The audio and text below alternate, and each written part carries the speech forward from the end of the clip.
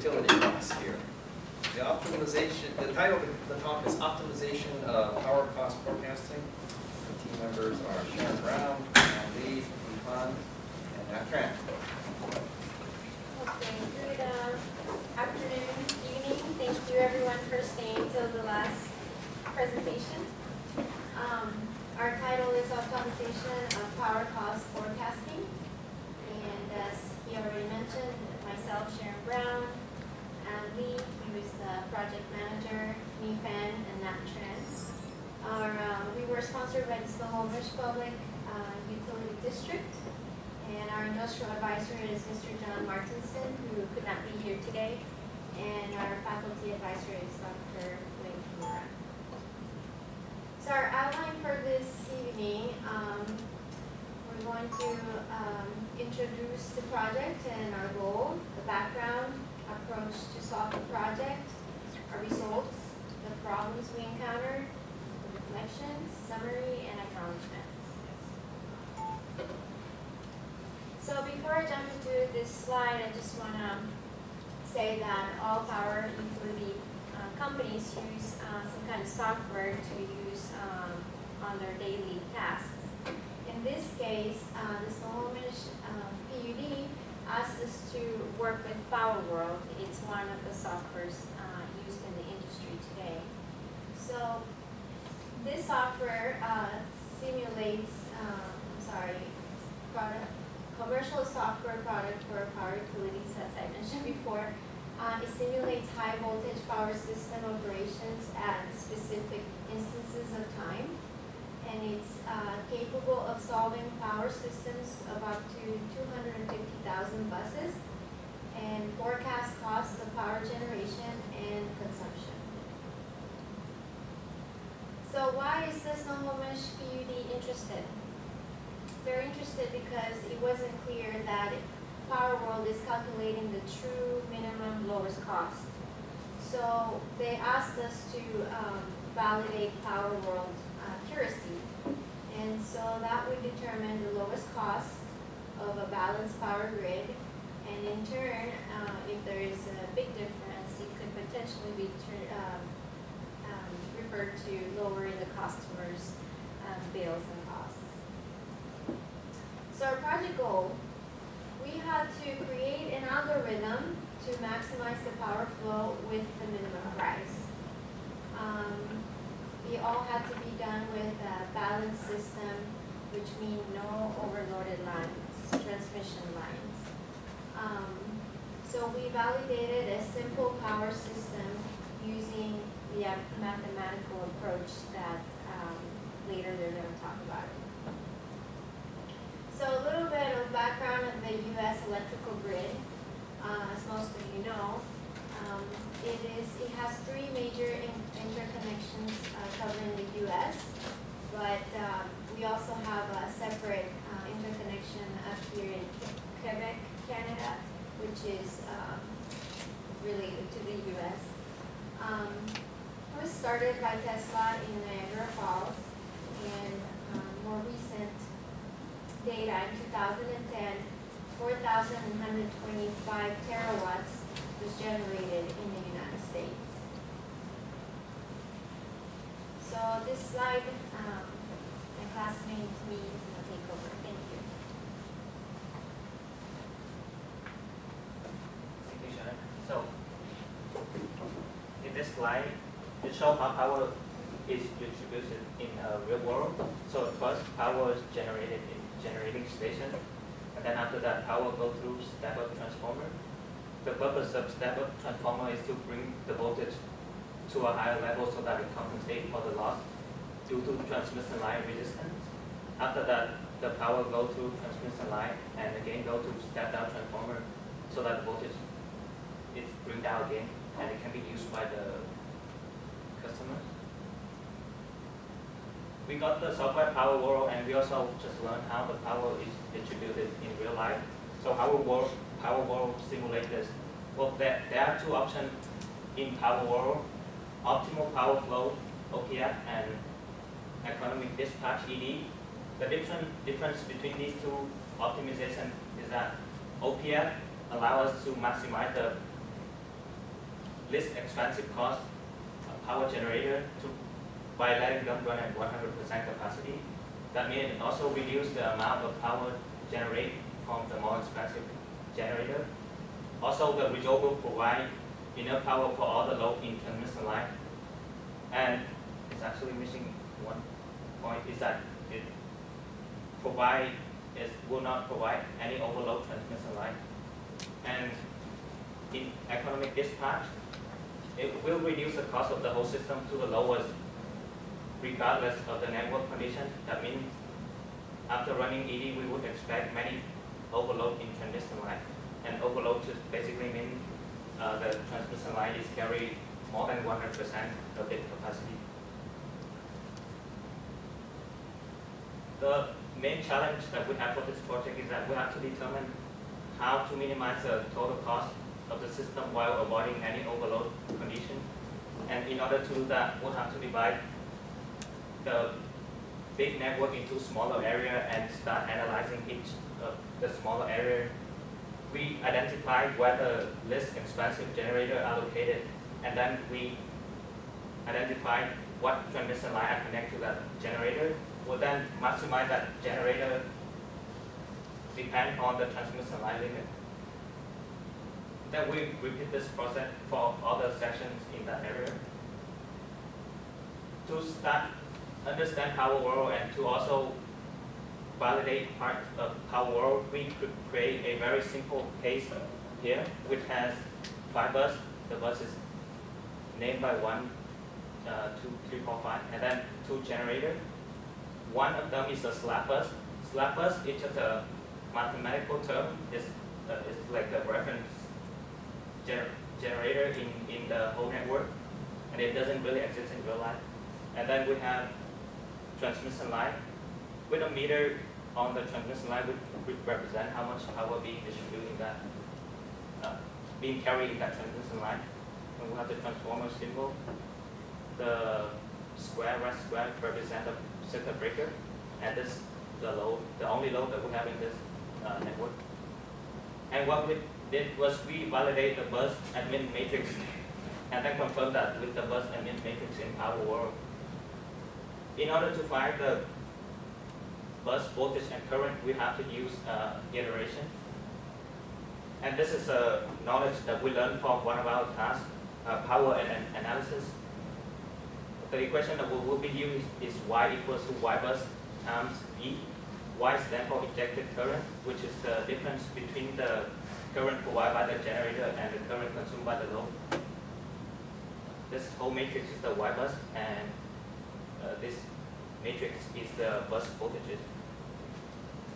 So that in this Y bus, we have 2 types of elements: the diagonal element, this, and the non-diagonal element.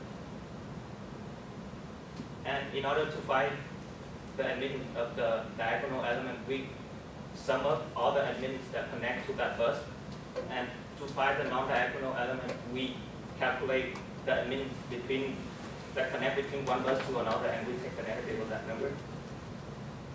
And here's our result after doing that. And we confirm with Power World, and they are equals to each other.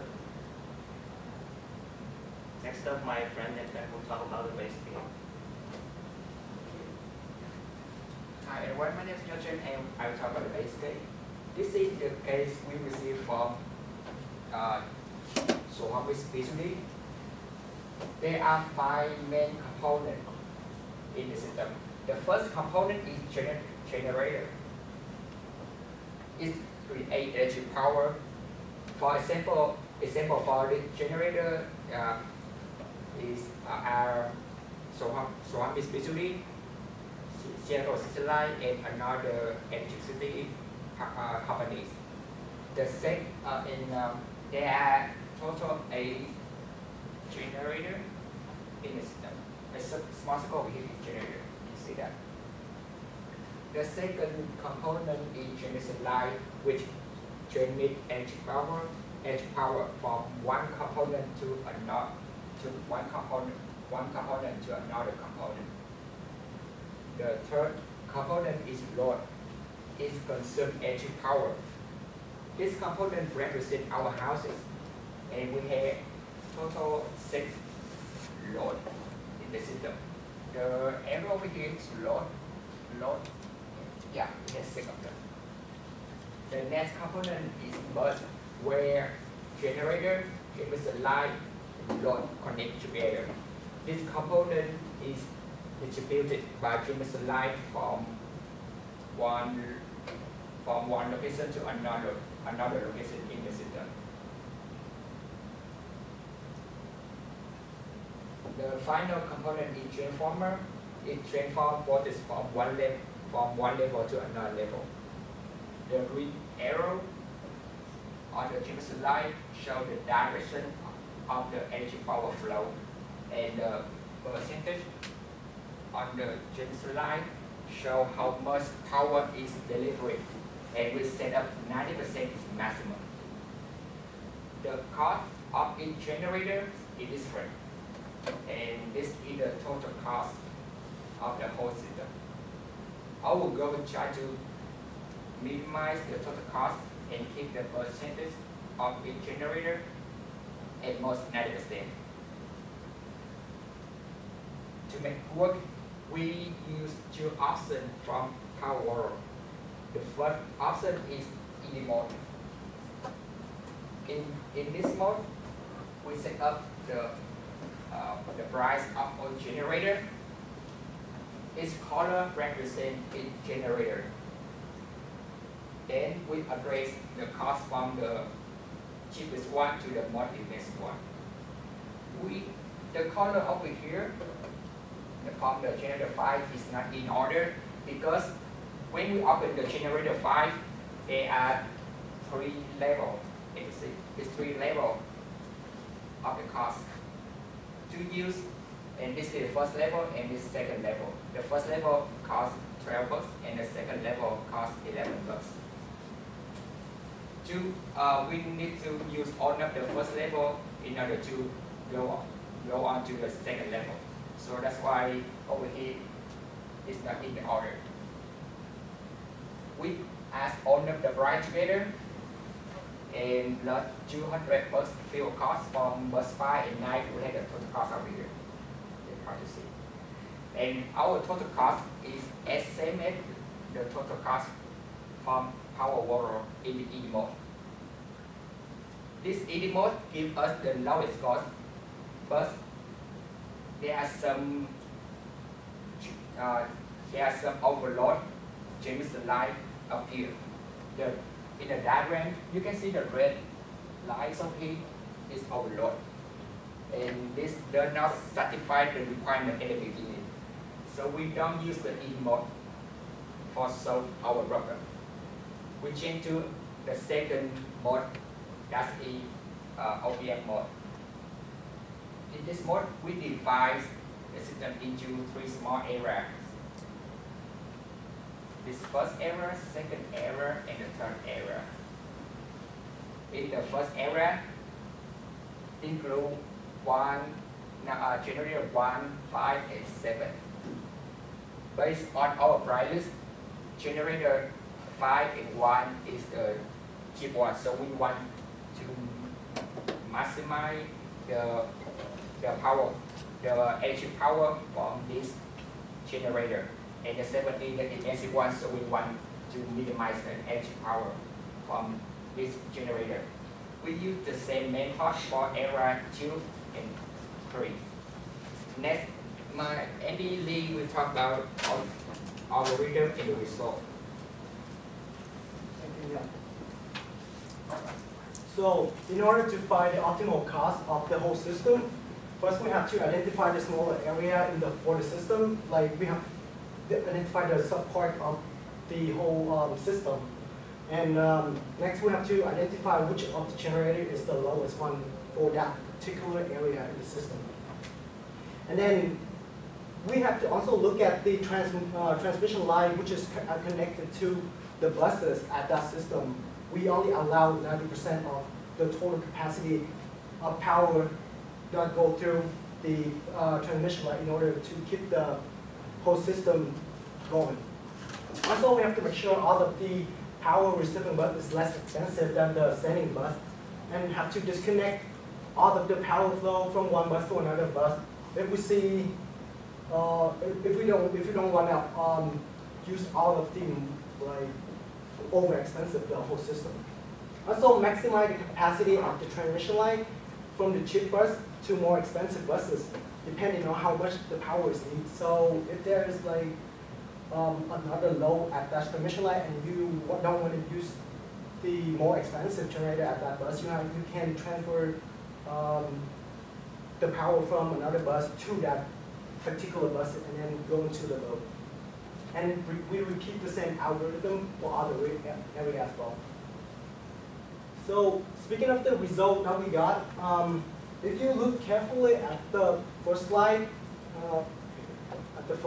this is when we use the optimal power flow. Then we got $69,756 per hour, and this is the AD, which is we're not going to use because it's all of the transmission line is over the limit.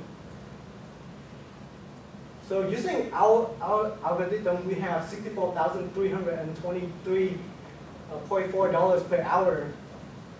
In order to get that result, first we have to look at this area right here. This is when we divided the whole system in 3 smaller areas.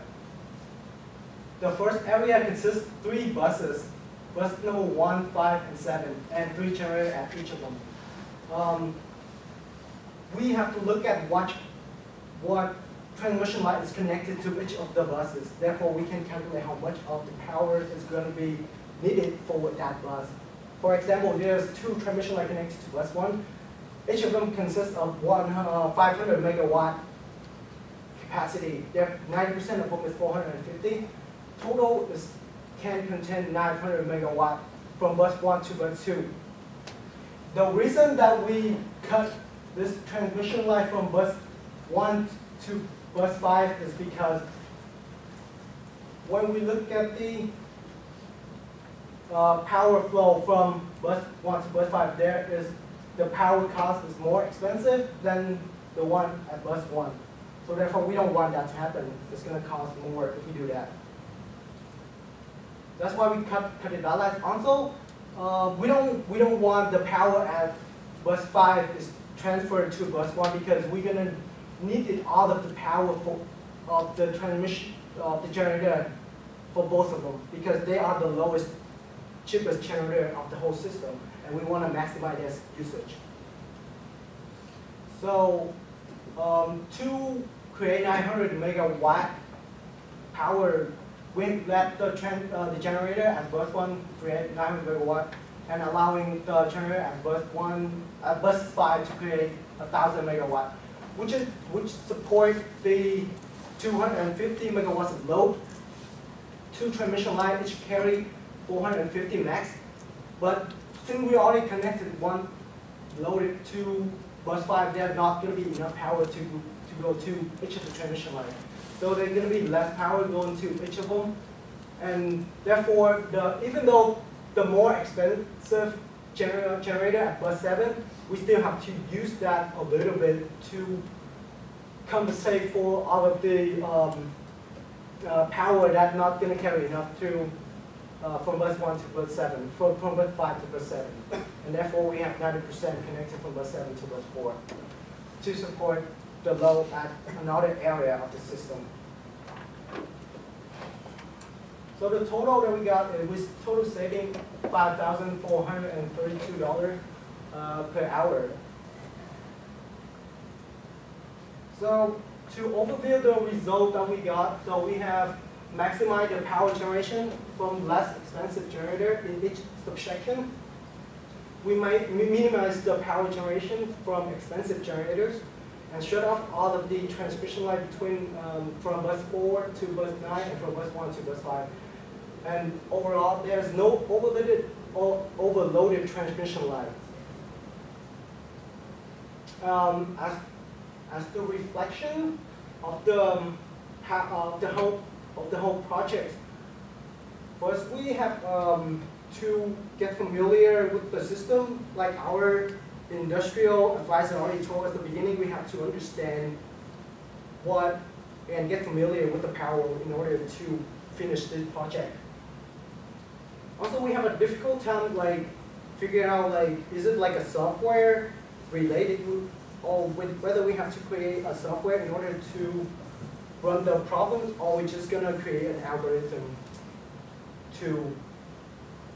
for the software to run. Then from this project, we also learned a lot about distribution as well as like power generation, how we can simulate a software and tell us and predict how much cost it's gonna for the company, how much they have to put in to create that much power. We also again a lot of experience as a power engineer for the future career. Another thing that I want to mention about the result is even though it's give the cheaper cost when using our algorithm, one of the things is when we disconnect all of the transmission line,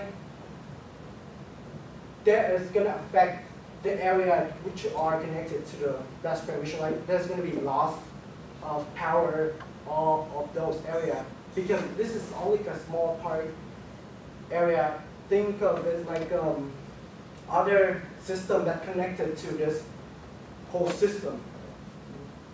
When we cut one of them, there's not going to be, it's going to lose power somewhere else. So that is the contingency of the project. So to summarize the Power World, it is the great tool that is used in the power industry. It finds the correct minimum value of Power World and the cost. It also perform a realistic simulation for of the whole power system. Next is, and lastly, we would like to thank our advisor, Dr. Wen Kimura, for letting us and helping us, explaining things and leading us throughout this project. And our faculty advisor, John Wilkinson, for helping us working on these problems. And Franklin Liu, who is also very helpful for helping us answer some questions. And Professor Arnold Burgess for allowing us to work on this project with Snowplant. And Professor Dauphine Mahmoud to help us solve some of the problems that we encounter while working on this project. And thank you for everyone for participating.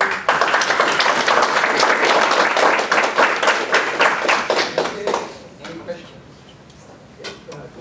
I have a few questions. First of all, for the design, did they provide you the design to work for? When they give you the software, did they say we want you to calculate for that design, or did you come up with some design to assure that it is correct, whatever value is given? So they actually give us a big system, and then before we start working on that big system, we have to create our own small system to validate all of these software, is it working correctly or not. That's when we applied all the mathematical problems in it to solve it. And then we move on to the bigger system where we try to minimize the cost and maximize the power flow of all the generator. That was a real system that they had. Yeah. Yeah, and the second thing is the price. The price that you come up with, you said it's less. Which one was less? The way how you calculated manually, or the software? When we calculate it on the paper, we actually put our algorithm in the software, and then it's kind of exactly the same thing as we calculated. I understand. And the last one is when you minimized it, they actually overrode the software. I understand. I thought I misunderstood. Then I thought you were doing manually, but you worked with the software together. So here's my last question: is the software was able to detect any faults? Yes, this software not only used to forecasting the cost, but it also very good for fault analysis. So we use that. We can just right click on any bus on any transmission line and then just choose fault. And then it'll be able to give the current and the voltage during fault. And then based on that, the company can build the protection device in case that fault happens. Thank you. I think what they found, a couple of features, is that although they could minimize the cost and beat what Power was predicting, they cut 2 transmission lines to do that, which realistically you can't really do. You don't want to, as I'm saying, you'll probably cut off somebody else's power in the process. So all it says is that Power World is probably doing a good job. You could do better, but not realistically in aspects. Yeah, our number was lower mathematically, but in real life it's connected within the larger grid. So it's important to maintain the grid, for the grid to be reliable. So economic reasons go out the window. I'm curious, so you're minimizing costs, right? Yeah. You did it manually, you said? Manually, and then we plug Okay, it how do into. you do it manually? I mean, you have this cost that you're going to minimize, and you have these constraints. So what type of method do you use to do it? Also, first in order to force the transmission line to always stop at 90% limit, we go through a few steps in Power World and then set the limit, and then we just manually set. After we know that what area we analyze, we just manually go into each generator and then manually adjust the power that will produce from that generator, and then we'll just click on solve in Power World and it will calculate the price after we manually change it. Yeah, for each of the generator in the system, there's a piecewise linear cost for each generator. So it's gonna tell you how much from like 100 to 200 megawatt it generated, and then how much from 200 to 400 megawatt generated. It'll tell you like exactly how much, and we can calculate by hand, and then using the software, you just hit the button and then it's running. If you want a certain limit of power to be generated at that. Yeah, I understand the software. This is a load flow program, and then Yeah. it has cost Right. aspect. But the minimization, the optimization is how I'm wondering, is like, there's a trial and error a little bit there, or are you using some algorithm or something to come up with the minimum cost? Yeah, we use OPF result, and based on that, we run that first, and after that we like modify that algorithm to get the lower cost. So actually we use OPF. OPM? Well, what OPM. it's a combination of using the software and using manual. They did Oh, it okay. iteratively. So OPM is within this Power World? OPF. OPF. is what we OPF. Optimal power flow. Yeah. Oh, okay, I see.